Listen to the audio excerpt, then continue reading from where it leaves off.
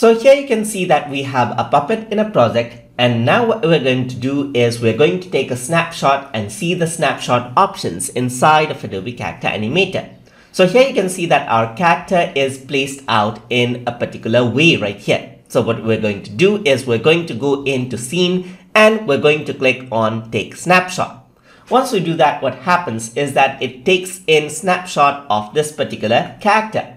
So if I were to go over here and let's say, for example, select the ninja character, and if I were to go over here and zoom this in, so I'm just going to go around over here and zoom the character by going into the transform options, and I'm just going to scroll this out. You can see that something happens. So snapshot is being enabled. So even if I zoom in, you can see that I got the new state and I got the snapshot state. So I know like what are the changes that are happening. So I can just go around and change the position as well, as you can see. So I can change around the position. I can go around into the scene and I can hide the snapshot so that I do not see the snapshot at all. I can go over here and click on show snapshot so that we can see the previous state and the new state simultaneously. So if you want to, let's say for example, take the previous snapshot as a reference, then this is quite handy.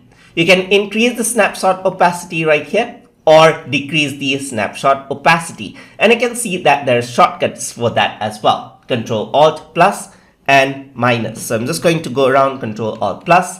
You can see that. So Control plus equals and Control plus minus, as you can see, and it changes the opacity of the snapshot right there.